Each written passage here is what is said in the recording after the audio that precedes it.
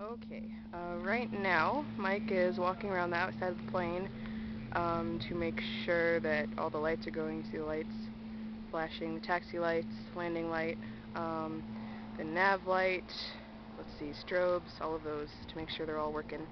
You can see he extended the flaps there. That's the slanted part of the wing. It looks like it's extended down, and he has to check that they're connected the way they should be and they work, go up and down the way they should.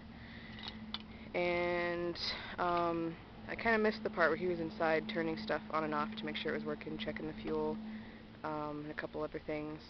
So after he does a quick walk around, make sure the lights are going on, he goes in and turns the lights back off, the master switch off, and then he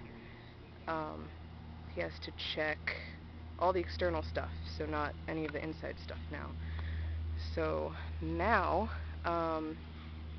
he's going to drain some fuel, make sure the fuel's not contaminated, and put that back in, checks the tires, the struts, the wings, the tail, all the movable parts, so the elevator, the rudder, the ailerons, the flaps.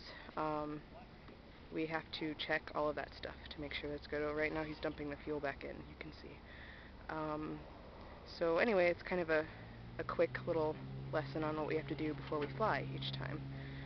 It takes usually probably about 15 minutes if you're used to it to do that. Sometimes 20, just depends if you have to add oil or fuel if it's low. So anyway, I'm gonna turn it off again. Talk to you later. Bye.